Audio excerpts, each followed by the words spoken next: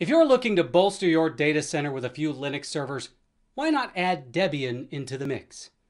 After all, you probably already have a few Ubuntu servers working non-stop for you, so why not include the mothership distribution? Let's see how to install a minimal Debian server. I'll only be highlighting the more important screens, so you'll be on your own for part of this process.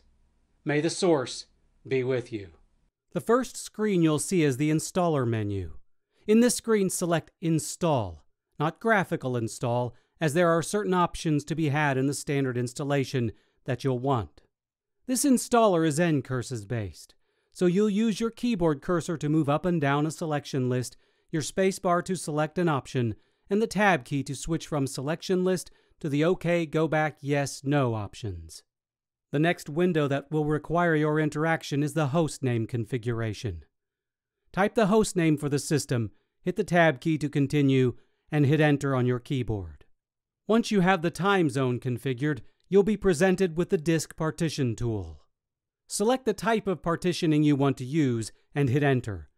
Next, you'll select the disk to be partitioned.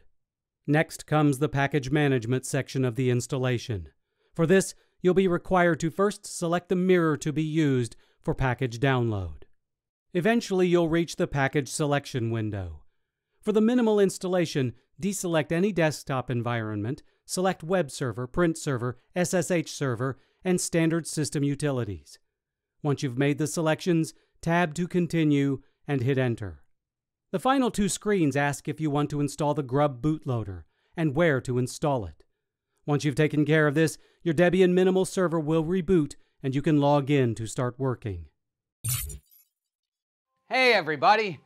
Don't forget to like this video and subscribe to our TechRepublic YouTube channel, and be sure to check out more how-to videos at How to Make Tech Work.